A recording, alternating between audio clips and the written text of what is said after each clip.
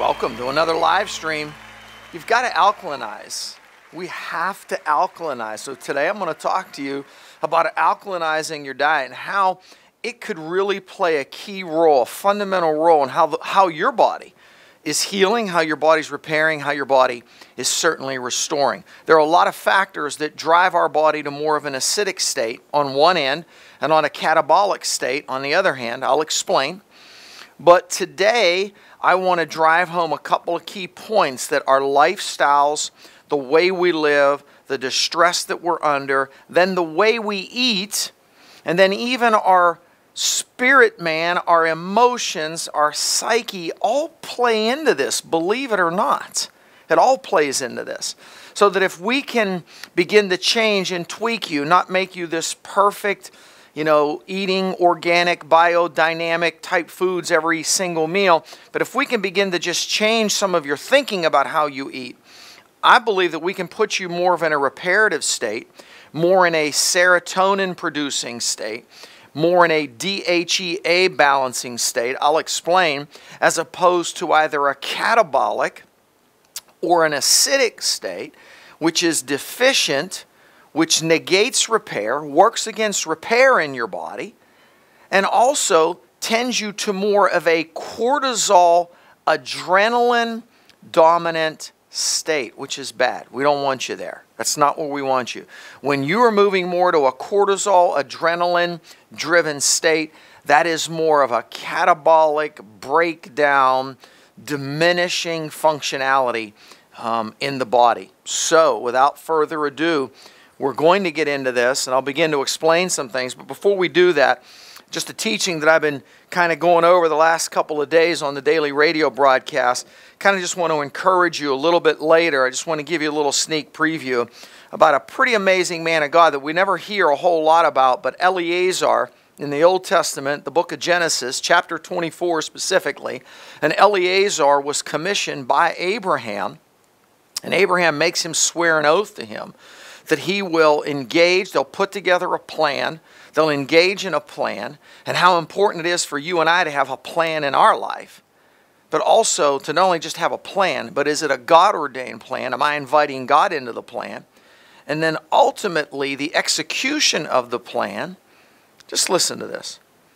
Then the man, Eleazar, bowed down and worshiped the Lord. This is chapter 24, I believe, yes, verse 26. Saying, "Praise be to the Lord, the God of my master Abraham, who has not abandoned his kindness and faithfulness to my master. As for me," now see, he kind of has this plan. He puts together this plan to do what? To go find a wife for Isaac, Abraham's son. This was critically important. "As for me, the Lord has led me on the journey to the house of my master's relatives.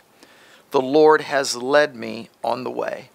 Oswald Chambers had an interesting writing about this. He basically said that we need to become so in tune and so in touch and so intact with our Heavenly Father that we are led, in essence, just led. Not always asking God, God, God, God, but he was led. Eleazar was led by God, led by the Spirit of God. And if we could get to that point, our lives would be so much simpler. I'll give you a few insights, hopefully, if we have time, a little bit later. Let's get into it. Why do I need to, what is there truth to this? Because right now, there are so many different diets. All right, Mediterranean, I love Mediterranean style eating. I do. But we have the Paleolithic diet. And we have folks talking about, well, okay, you absolutely no gluten. And my feelings about gluten and wheat. I've just have live streams. We've discussed that. But what I want to specifically say today, I don't know that this is just about a certain type of a diet. This is a way and a manner of eating that kind of puts your body in a position so that it can take better care of itself, so that it can heal, so that it can repair and restore. So let's go right to the board. Alkalinization. Why is it key? Let me explain to you, first of all, what I want to do, when I'm saying I want to alkalinize you, or I need you to alkalinize your diet. First of all, this is a pH measurement that you will take. And you can do this. Typically, we have pH Hydrion paper. It's very inexpensive. I don't know, $13, $14 a tape. It lasts you for months. And all you do is, in the morning, after 6 hours of rest, at a minimum, 5 to 6 hours, that you've been sleeping during the course of the night. So if you go to bed and you wake up at 5 in the morning for work or whatever, and you get up to pass urine, you would run a urine stream through this pH paper, literally, and then immediately there's a kind of a little bit of a direction tab on the other side of the pH Hydrion paper that is just a color gradient, and that gives you what the pH is. So back in chemistry and so on, you would, in biochemistry and in organic labs, you would have to test the pHs of products that you would make. So what we're doing here is testing the pH of the body. Unfortunately, many people today use saliva as a source. They do it multiple times a day. That's, I believe, totally incorrect. I know it's incorrect. They will do urine streams multiple times of the day. You can't do that. Reason is because there will be too many highs and lows and changes in the course of that day, which is not a direct measurement of your pH. You have to have the body kind of equilibrate. It has to be like a pendulum, right? So during the course of the night, I've been sleeping, I haven't consumed any more food, the body starts to equilibrate to a set point, which is actually the balance or the average. That pendulum stops moving. Now, when I've been sleeping for 5, 6 hours, I wake up in the morning, I test my pH with the paper, and it gives me a reading, and I know where I am. What am I after? I do not want to be under 6.5. If I'm much under 6.5, that's an acidotic state. That means I'm very acid forming. When I'm acid forming, that is driving me literally. See, this is where it's a delicate interplay between the psyche, the emotions, the stress in your life, and then actually how you eat and what you consume reflects back to your psyche, your emotions, and your level of distress, and vice versa.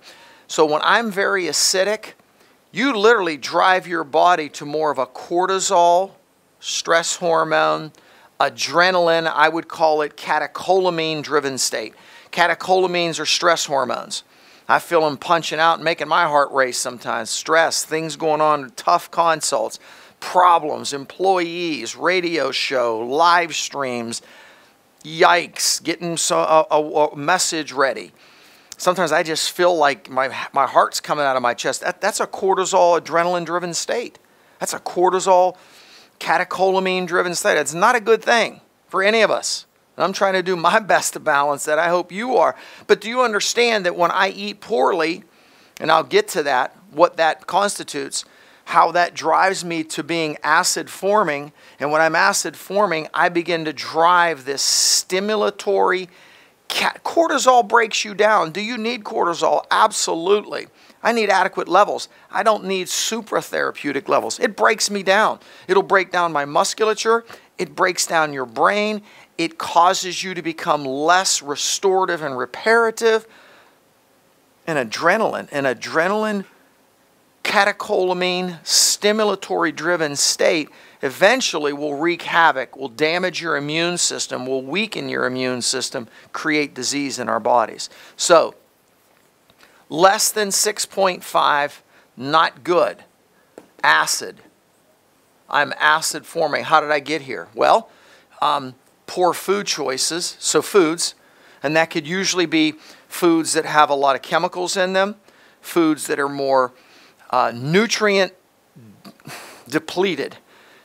White flours, higher sugar, a lot of meat, high protein. This is why I get a little concerned with young people that work out and train that are on these high protein diets. And I know why they do it. I most certainly understand. I mean, I understand the metabolic aspects of that.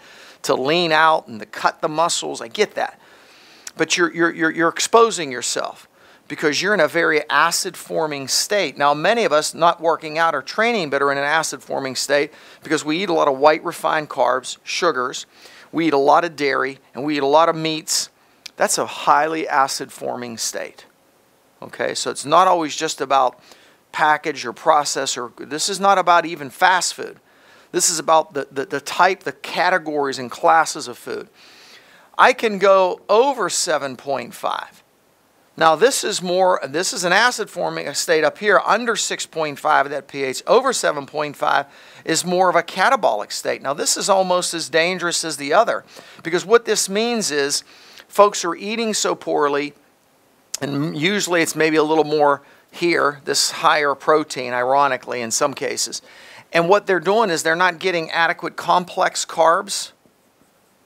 All right, they're eating too many refined and white carbs. You can go the other direction, and what begins to happen, the body is looking for sources. The body needs good sources of complex carbohydrates, vegetable sources, beans, legumes, lentils, cauliflower, broccoli, vegetable sources of fibers. And now I can start swinging more to alkaline. Now you can go up there occasionally. I don't think that's a problem. But when I drive, when I drive on these extreme ends, see, we don't want you to be, and when you think of, maybe this is a bad terminology to alkalinize, maybe in some ways, maybe the word is we want to neutralize. The more you think about it. So what do I mean by that? Well, I want to keep you between 6.5 and maybe 7.5. Right? So I want to keep you at a neutral pH. This is almost pH neutral. 7.2 or 7.3 or whatever is exactly neutral. We want to keep you more pH neutral. Why? Because if I'm acidic, I'm breaking down. What really is the consequence of that? What is the consequence if let's just stick to that side. If I'm over 7, I'm catabolic. I am literally, my body's in a bad way. My body's beginning to cannibalize itself. So if I'm over 7.5 with a pH, I will begin to cannibalize myself. Seriously. You're breaking down. You know, your body's looking and searching literally for good sources of carbohydrates to use as energy at a cellular level. If I'm less than 6.5, highly acidic, and what's happening, especially in this state, I lose cell efficiency. I'm losing the ability to repair. I'm losing immune capabilities. I am losing the ability to cellularly detoxify. I mean, that's just a short list. I can go on. I kind of promised Josiah he has an important date today. We weren't going to overdo this today. That's so we're... People need to hear it. Betty wants to hear all about it. Amen. She's got a question for you. Amen. All right. We'll get to Betty. So if you see this, if I'm running in this acidic state, I'm eating way too much meats and proteins, and I don't have enough buffering minerals to neutralize my body. And where are those found? I'll give you the specifics. Nuts, seeds, fruits, vegetables. As a general theme, the whole theme, what could I distill this down? If I distill this right now, you say, so what are you telling me? Eat more vegetables, eat more plant foods, eat lentils, eat beans, eat legumes, eat fruit. You say, wait a minute, a lot of fruit, a lot of sugar, bad for you. I'm on a yeast diet. Don't muddy the water, please. You've got to neutralize or alkalinize. Why? Because if we do not, I lose cellular efficiency. What happens there? Well, I can't detoxify, number one. I damage the mitochondria. I will damage my mitochondria. How many folks with fibromyalgia today? 30 years ago, wasn't even heard of. Chronic fatigue syndrome. Do you realize how many people are battling chronic fatigue? I have a lot of theories on this, which I can't get into. That's a Josiah. That's a live stream. Chronic fatigue, and it is chronic fatigue and fibromyalgia. That's we probably at some point. Well, if not, we're going to do it. So I can't detoxify. I damage my mitochondria. I can start to develop more chronic fatigue. Why? Cellularly, within that mitochondria, times trillions of cells, this is where I'm making energy. If I am acidic, I can't transport toxins out, nutrients in. I gunk up the works at a cellular level. I lose efficiencies. I gain weight. What about food? Food allergies even play into this. I'm eating a lot of foods that my body's reacting to. I'm hyper-reacting. All of these components can add up to an acidifying form of a diet. Ultimately, what's going to happen here, we begin to break down. Now, why would I say that? Well, you begin to break down because first of all, if I'm in this, either this 7.5 and above, this catabolic, or 6.5 and under, highly acidic. We always focus on I'm highly acidic. You can go the other direction again, and it's just as dangerous. But here's the key. The key is I am moving my body to this cortisol, catecholamine, or you would know it more as adrenaline-driven state. And again, praise God, the adrenals produce cortisol. I produce some adrenaline, noradrenaline, etc. These catecholamines in the adrenals. I need that. That gives me the ability to be energized to do a radio show and pop in and do this right after that. I mean, that's what we need that. Unfortunately, when this system is driven too hard, this will begin to literally damage cellular functioning, cellular efficiencies. And unfortunately, that's when disease state manifests. Sooner or later, it begins to happen. And it's not just age or aging process, but when we're not alkaline and neutral at a cellular level, we will begin to break down. So if I can get you to more of a pH neutral state, one of the things that will happen by default, your body will swing more away from this highly catabolic, breaking down, destructive state, and you're moving more to a reparative state. And what is that reparative state? Now, this is where people get afraid. Oh, DHEA. I read, one of those articles in the newspaper, DHEA is dangerous. Whoa. First of all, test your DHEA levels. Do a saliva panel with us. I use DHEA just about every morning. But what I want to also be able to do is to help my body produce it naturally. And how I eat and what's happening at a cellular level will dictate that. So I want to be in a DHEA, not in a catecholamine and cortisol. I want to be in a DHEA, watch this, serotonin-driven state. See, when I'm assuming and consuming adequate, good types of carbs and yams and sweet potatoes and some lentils and lentil soup and a big mixed green salad with a piece of fish with some salmon. That's what I had yesterday for lunch. I mean, when we're eating that way, and the smoothie that I had this morning that had blackberries and blueberries and some plant-based protein and so on, when I'm eating this way, I'm helping my body swing to more of a DHEA, serotonin producing. See, one of these two guys will predominate. Let me draw a line right through here. That's not a good line. Okay, one of these two guys will predominate. High stress in my life, I'm under high demand, I don't sleep well, I go to bed late, I eat an acid-forming diet, I eat a lot of protein, a lot of meat, a lot of white flours, and I eat too much sugar. I hate vegetables, I don't eat fruits. Not only maybe could I be under high stress emotionally with work, life, job, children, finance, but now the way I'm eating is driving me to this. Now remember, this is a catabolic state, right? This is a breakdown state. And what I want to be able to do, even through my diet, so now this is where the spirit man and what you consume, this is where they converge and they begin to intersect. You help yourself bidirectionally.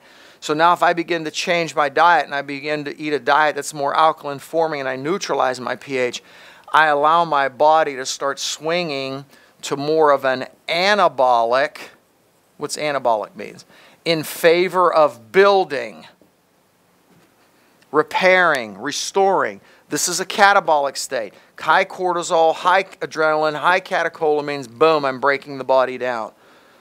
So you need to be able, certainly, and I'll give you some pointers on that, but I want to be able to swing this. Now, how else can I help this? And then I'm going to get to the diet specifics, because I'm not going to get crazy on this. I mean, I could go on, obviously, I can go on a long time about anything, but I can go on a long time about this because there's a lot to this. Food allergies, food intolerances, chemicals, how chemicals, the more chemicals I'm exposed to, will toxify the cell and encourage this. I don't want to get off onto too many different trails today.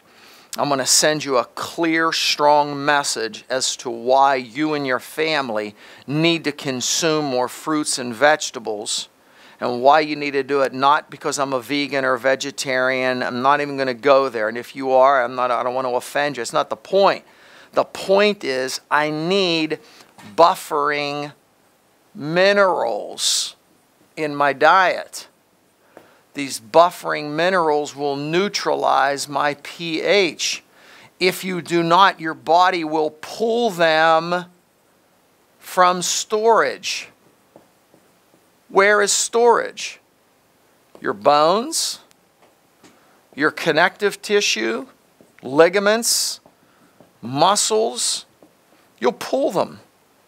You know why? Because your blood and really your serum, I mean, but really let's just say what's flowing through your veins, your body will do anything it possibly can to neutralize that pH and keep it perfectly buffered, 7.2, 7.3. Your body will do anything it can. Well, what does that mean, anything it can?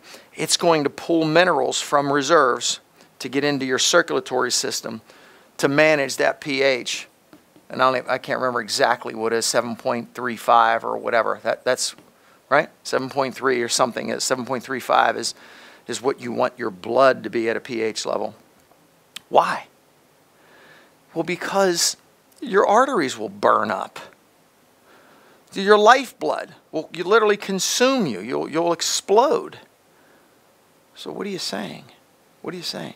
See, at a tissue level, you can be highly acidic and be breaking down. But your body will call out all stops to draw the minerals into the circulatory system so that you don't collapse your circulatory system, your lifeblood. But when this happens, you become even more acidotic, more catabolic. You're driving more cortisol, adrenaline components, and that's going to be stimulatory. That's going to break you down. All right? I think I covered what I wanted to cover here. I don't believe I wanted to do any more here. All right, so let's just go over to what I think are some key components to begin to alkalinize your diet. Let's just think about it. I know how to say this, but most fruits, lemons, make some fresh squeezed lemon juice in the morning. That'll help to alkalinize you. Eat some pineapples. I know it has a lot of sugar. If you're a diabetic, maybe you cut back. Make some smoothies that have fresh fruits or frozen fruits, preferably organic. Make some green drinks. Don't be afraid to make a green drink and throw an apple in there to sweeten it up a little bit. Make a fresh fruit compost. Make a fruit salad. Get more fruits in.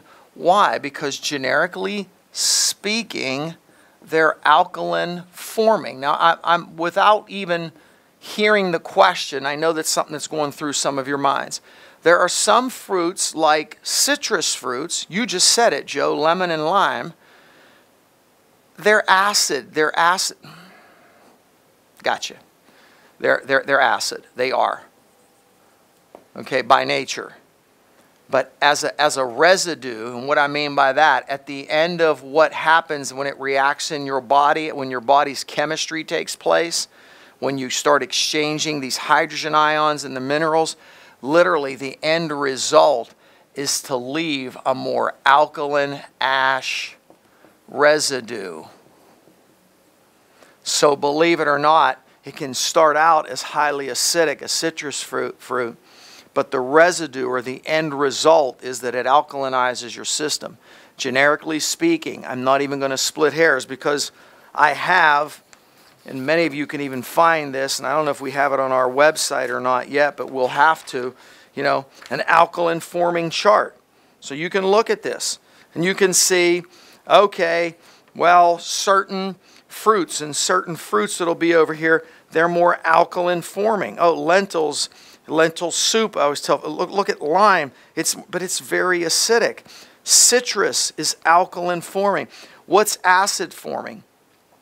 Beer, sugar, cocoa, ice cream, beef. I mean, there's some nuts in here too, but there's reason why. Aspartame, soy-based products. There are certain foods that are very acid forming. But here's the key, on balance. How do I begin to restore? How do I begin the process of restoration and changing my body? You've got to begin to eat more fruits because of the alkalinization. You've got to eat more veggies. You have to. Colors, they're loaded with minerals. It'll begin to alkalinize you.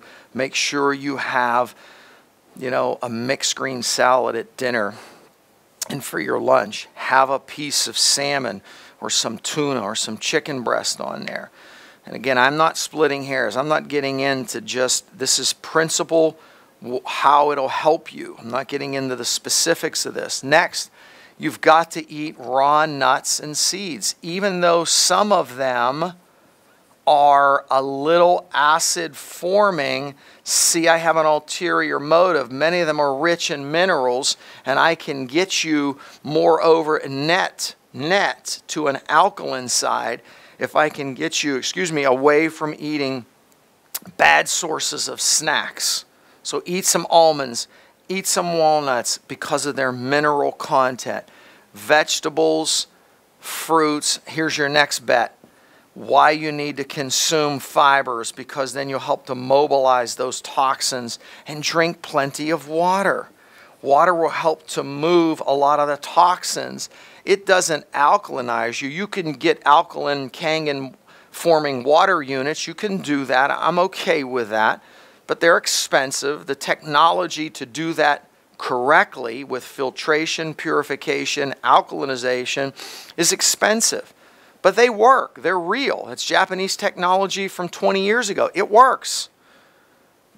The keys.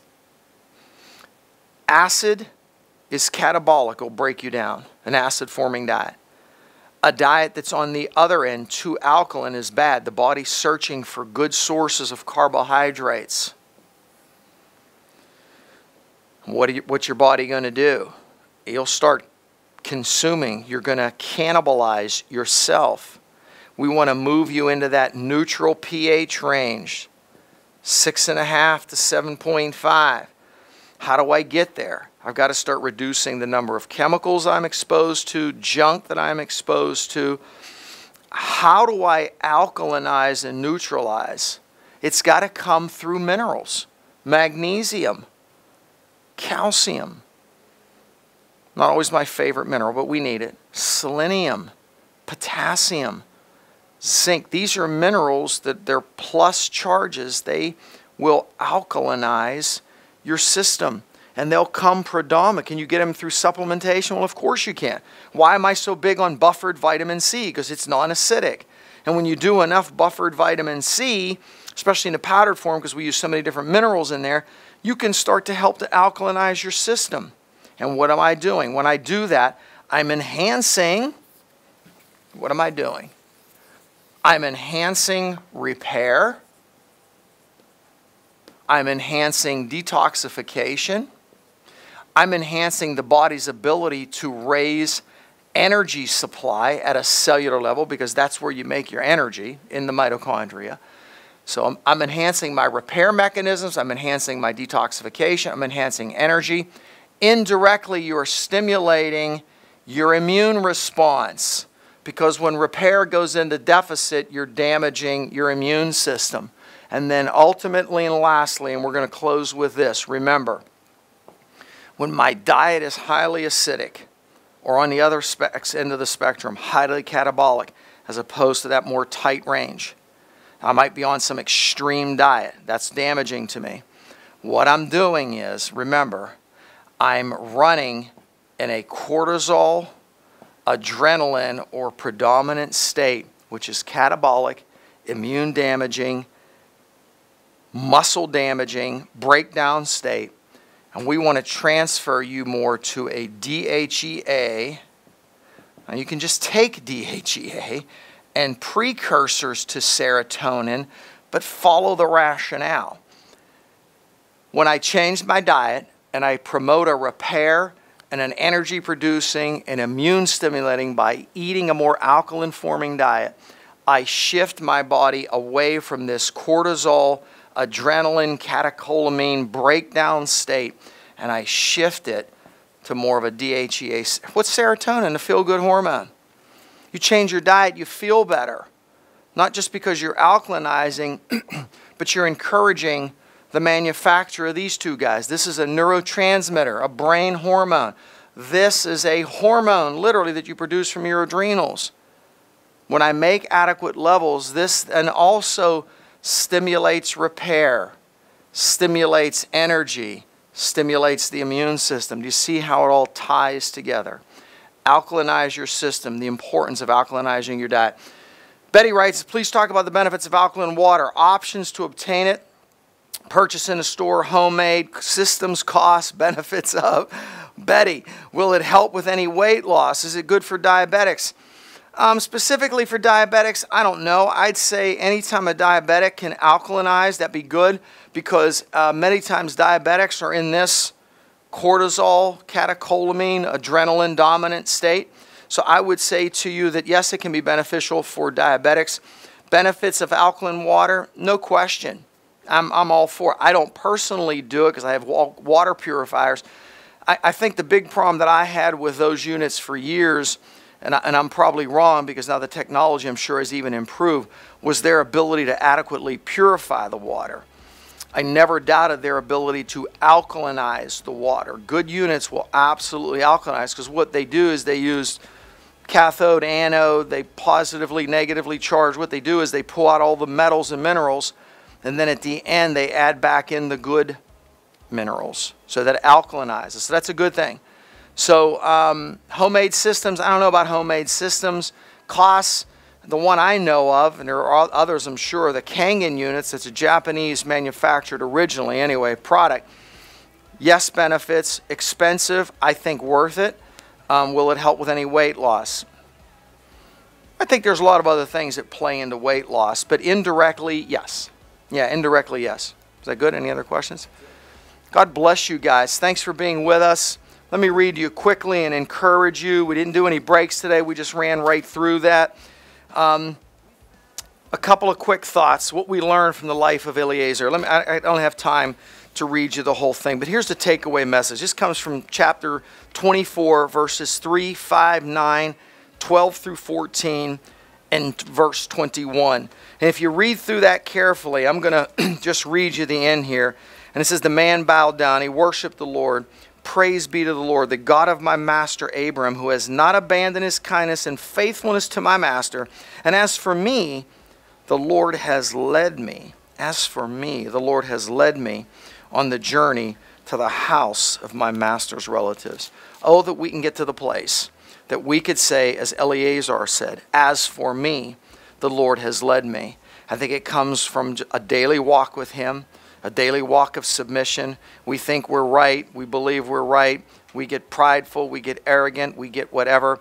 But learning to submit to him and submit to his will. Here's the key messages that come out of this. If you'll just go back and read through chapter 24, here's what you can pick out of there. Number one, Eliezer was willing to accept the challenge from Abraham and literally from God. He accepted the challenge and the difficulties that lied ahead of what he was asked to do. Number two, he specifically asked Abraham, what if she doesn't do this? What if I don't find? He examined the alternatives. He wasn't afraid to ask. Number three, he followed the instructions of the plan. You'll see that he never deviates from what he commits and promises Abraham he'll do. Don't deviate from your plan.